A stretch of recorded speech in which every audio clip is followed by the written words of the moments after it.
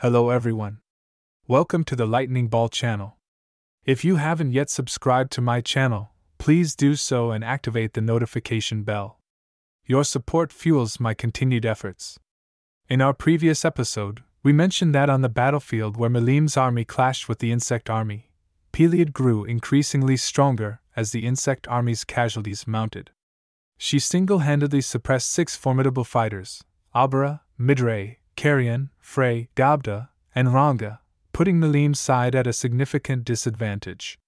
Meanwhile, Primordial Yellow Carrera, battling the strongest insect general, Zess, used her ultimate move, the once-a-day Judgment Bullet, to eliminate Zess quickly and help her companions.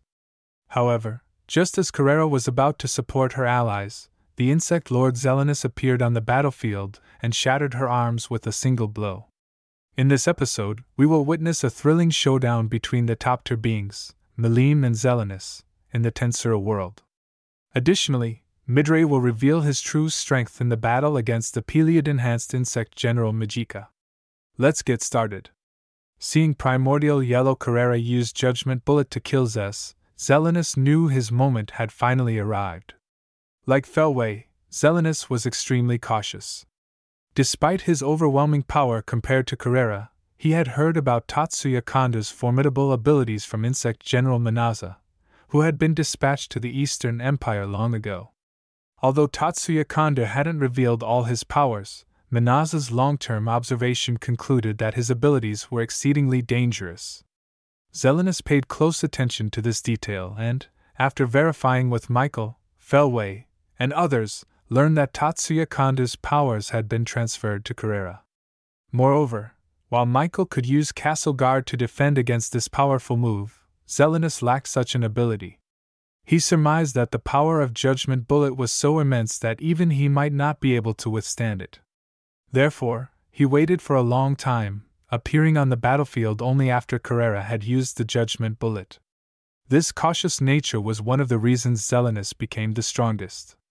Although his son Zess was killed, Zelanus's main concern was now gone, and facing Carrera posed no threat to him. Compared to Carrera, Zelanus was a being from another dimension entirely. He completely blocked Carrera's omniscient perception, and with just one strike, her protective arms suffered unbearable damage. If Carrera hadn't immediately guarded her vital points, she might have died on the spot. However, the unyielding Carrera angrily remarked that Zelanus was too hurried to show up. Zelanus calmly responded that given the chance to eliminate Carrera, he had to seize it. Carrera felt a chill. Zelanus's terrifying power surpassed her imagination, making it impossible to gauge his real strength. This feeling was akin to facing Zijin, no, even much stronger than Zijin. Nevertheless, Carrera refused to give up easily, sarcastically pointing out that despite being the insect lord, Zelanus was still so cunning.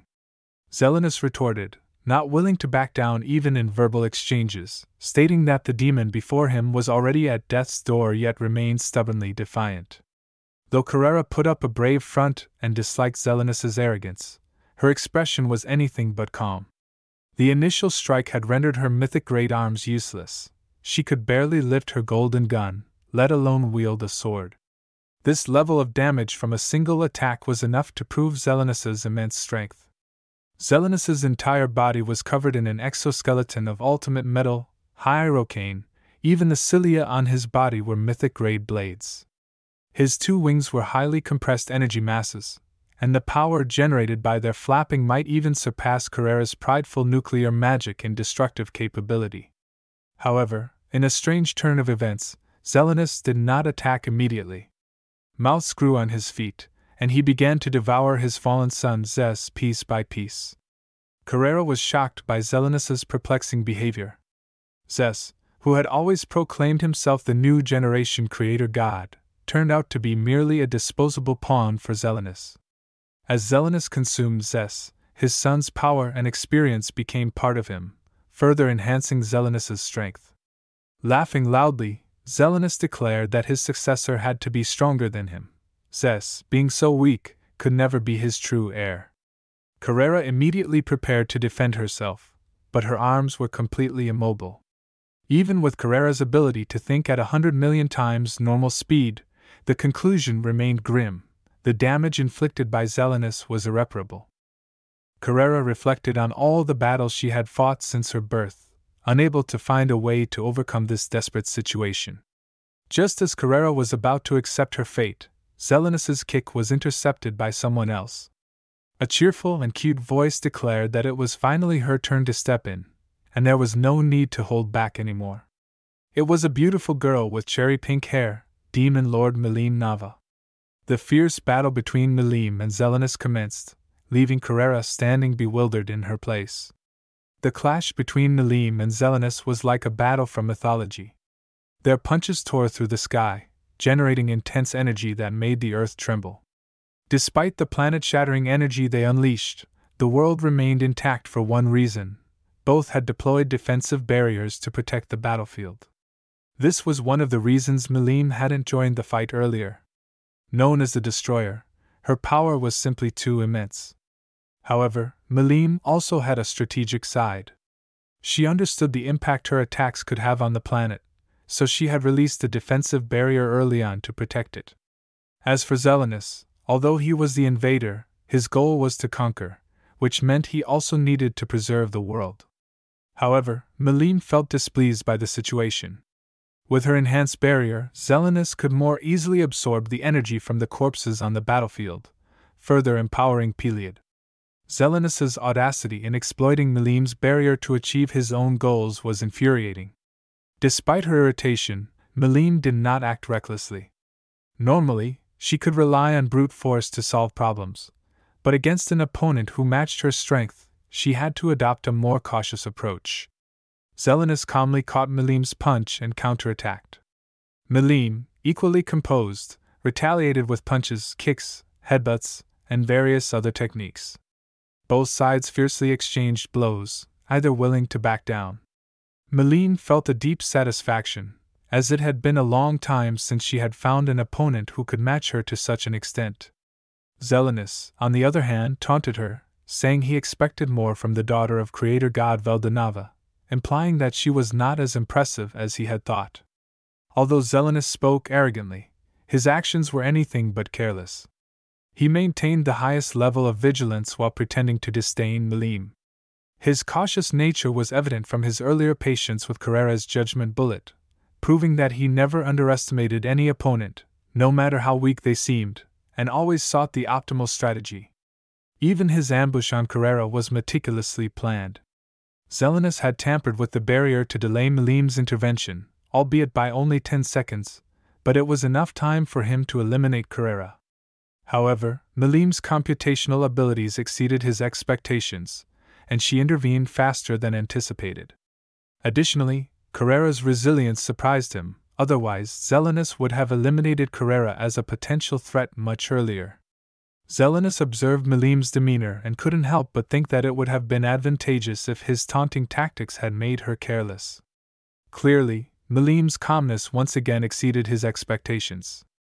Milim, on the other hand, expressed her happiness at finally being able to fully enjoy a battle. As she spoke, Milim revealed her true form, her body covered in pitch-black armor, dragon wings unfurling, and she wielded the Azura, a weapon given to her by Gi, which she rarely used, an acknowledgement of Zelanus's power. Curious, Milim asked Zelanus why, despite his immense strength, he was so cautious, which might cause others to call him a coward.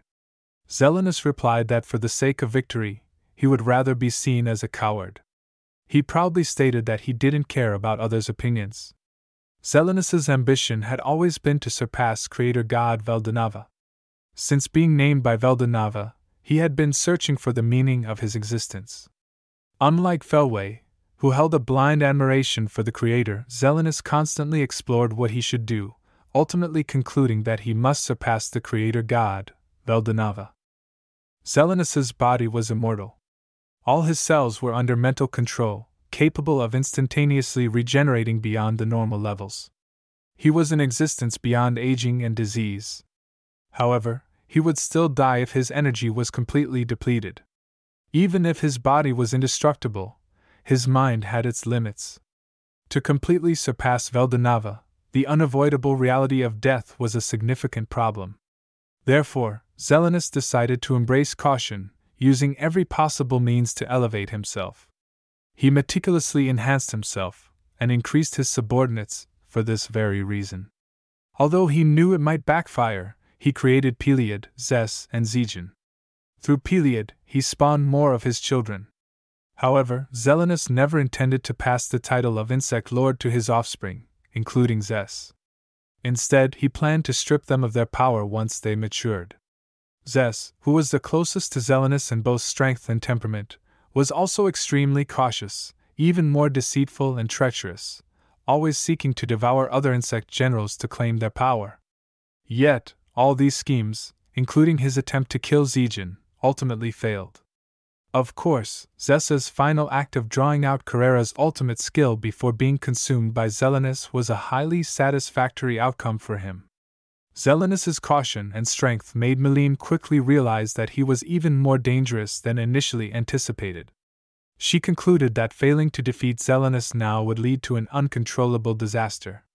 Ultimately, she decided that she must go all out to eliminate him. Milim declared that she would take Zelanus seriously, donned a serious expression, and unleashed her full power. Zelanus, recognizing the gravity of the situation, had no choice but to show his true strength. Both unleashed their powers simultaneously, and their auras clashed, causing countless explosions in the surrounding space. Even the strongest beings in the world would not emerge unscathed if caught in this battle. Milim unhesitatingly used Drago Nova, her hands gathering star particles, an otherworldly destructive force, all aimed at Zelanus. Even Peliad, who could reflect Carrera's abyss annihilation, couldn't withstand this attack. To ensure Zelanus's death, Milim pushed her power to the barrier's maximum limit. On the other side, Zelanus chose his strongest move meant to kill enemies, Devastator Virus. Dark particles surrounded Zelanus's body, intercepting the light of Drago Nova. These dark particles were the dark cells within Insect Lord Zelanus's body. Zelanus could manipulate matter absorbed from otherworld at will, allowing his body to infiltrate and erode enemies from within, making it nearly impossible to defend against. Milim's Drago Nova and Zelanus's dark particles intertwined, light illuminating the darkness and darkness eroding the light. Though it lasted only a moment, it felt like an eternity. Milim intended to kill Zelanus with overwhelming force, while Zelanus aimed to consume Milim. As light and darkness converged, the outcome was finally revealed. Standing victorious was Milim. The dark particles, though they had ensnared her, had not broken through her aura.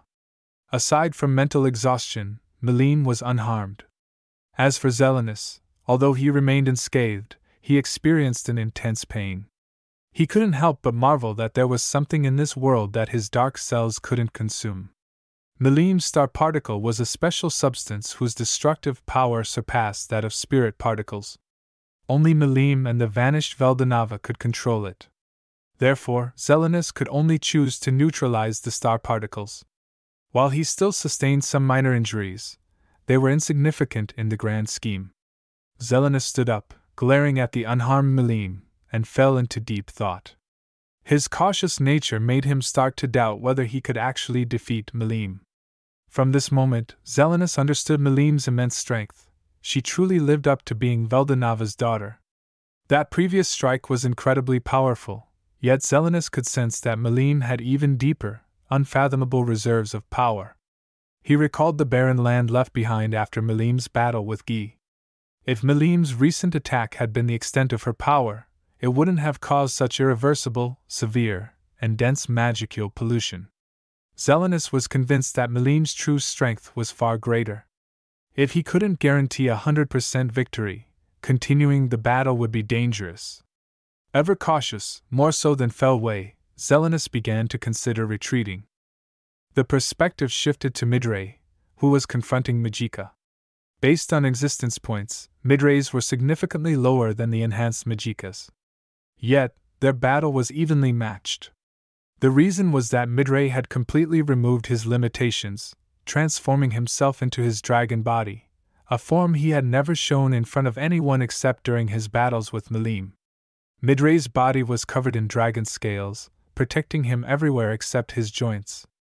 Using his full strength, he engaged his opponent in a battle that was as much psychological as it was physical. Carrera, watching the fight despite her injuries, couldn't help but admire Midray's power. She even wondered who was stronger between Middray and Zelan, feeling that their techniques were equally matched. Carrera believed that if Zelan fought seriously, he would likely win, but if Zelan compressed his power to Midray's level and only competed in technique, they would be evenly matched according to her judgment. After an intense exchange of attacks and defenses, Middray and Mujika distanced themselves, observing each other's stances and calmly assessing the timing for the next attack. Both couldn't help but respect their opponent's strength, finding joy in the battle despite being enemies. They recognized each other's abilities and honored their combat prowess. Middray smiled and raised his left fist, releasing an air bullet as he swung it forward, then quickly retracting his arm to perform a feint, using the recoil to deliver a spinning kick. This tricked Mujika, and as he raised his sword to block the air bullet, Midray's kick connected, causing Mujika to stagger back with a cry of pain as the fighting aura penetrated his body. Middray was a master of the fighting aura style. Just as Feldway developed the Dragon Fist style while searching for Rudra's soul across other worlds, Milim, through movements similar to Jiu-Jitsu combined with fighting aura, developed her own style, which could be called the Dracofist style if it needed a name. This style relied entirely on personal training, knowledge, and experience. Now, at over 2,000 years old, Middray had dedicated his long life to mastering the Dracofist style, resulting in his immense strength. Returning to the battle, Mujika, having taken Midray's powerful strike, immediately heightened his alertness. His theoretically indestructible exoskeleton had a gaping hole. Despite gaining new strength through life restoration from Peliod, Mujika knew that if the fight dragged on, he might still lose to Midray's formidable stance. Thus, the best strategy was to use his utmost skill and strength right away. With a blade forged from aluminium, Mujika steadily advanced on Middray. However, Middray did not evade. Instead, he boldly raised his arm, and with a sharp, clear sound, he blocked the blade with his arm. Mujika was utterly shocked, but Middray calmly stated that using one's body as a weapon was nothing extraordinary. What Middray considered normal was unreasonable for others, as he was a powerful warrior trained by Milim. Midray's method involved covering his dragon body with dragon scales, concentrating all his fighting aura into a single point to harden his body, allowing him to withstand mythic-grade weapons. Using the same technique, he could transform his body into a mythic-grade offensive weapon. Though it sounded simple, only Middray, the divine dragon Magian, among the true dragonauts, could achieve this. Even Gabaru, another true dragonaut, couldn't replicate it.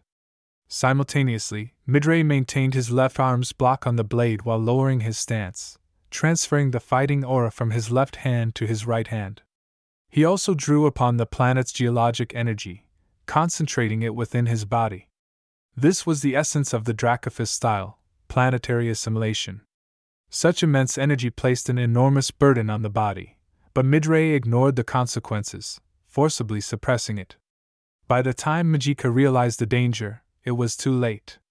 Middray unleashed his ultimate move, Draconic Blast.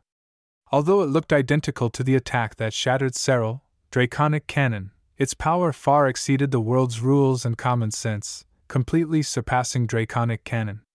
Mujika saw a massive hole appear in his chest and slowly understood the truth. He had been utterly defeated. Yet, strangely, this defeat did not sadden Mujika. As he departed, he felt content, not as an insect general, but as a warrior satisfied with his final battle. Alright, that's all for this video. The strength of Zelanus is truly formidable. Even without absorbing Zess, a single strike from Zelanus rendered Carrera's arms irreparable. However, from the battle between Milim and Zelanus, we could clearly see that Milim, as one of the strongest in the TenSura world, surpasses the insect lord Zelanus. Even without displaying her full power, Milim was already above Zelanus, who was nearly fighting at full strength. This just proves that Milim, as Veldanava's daughter, is an absolute existence in this world. In our next episode, we will witness the despairing combat power of Insect Queen Peliod. How will Carrera, with her arms crippled, managed to defeat Peliad. Tatsuya Kondo will make another appearance, and what kind of intriguing interaction will occur between Carrera and Tatsuya Kondo? The next episode promises to be just as exciting. If you enjoyed this video, please like, comment, and subscribe. Your support is greatly appreciated. See you in the next one.